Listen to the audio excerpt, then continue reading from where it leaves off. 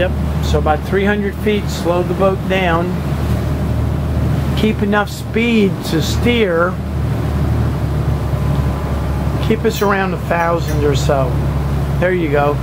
Now watch the water texture. Also look at that ruler on the right hand side of the bridge. How tall is the bridge? 63.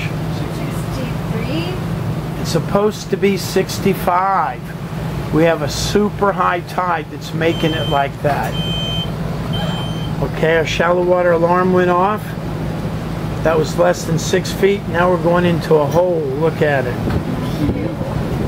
Keep on going straight towards that next drawbridge. Not between the two beacons? Well, keep the green on the starboard and the red on the port. Not those. Right, I got it.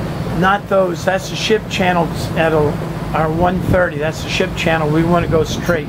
Look at the hole. Look at the hole on the depth gauge. Yeah. And that's only 17 feet.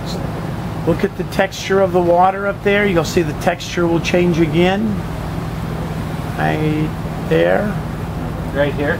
Yep, watch it. We'll go from 16 down to 30 or 35.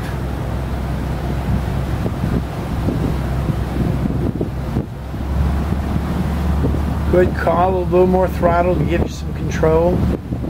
Look, we're going across a sandbar where the ship channel meets with the turning basin for the ships.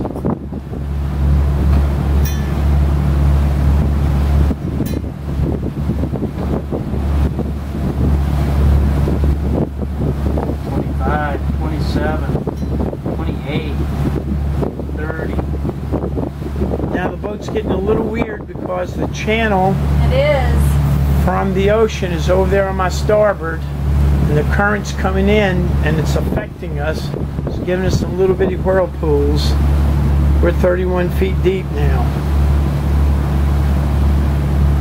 And you can see the drawbridge is open and there's a boat southbound headed toward us. We don't know if he's going to go to the city marina behind us or Harbor Town Marina in front of us. If he's going into Harbor Town Marina, he'll be going the same place that we go. Hopefully he won't go to the fuel dock like we need to go to first. Now watch the depth gauge. What is it doing? Getting shallow again.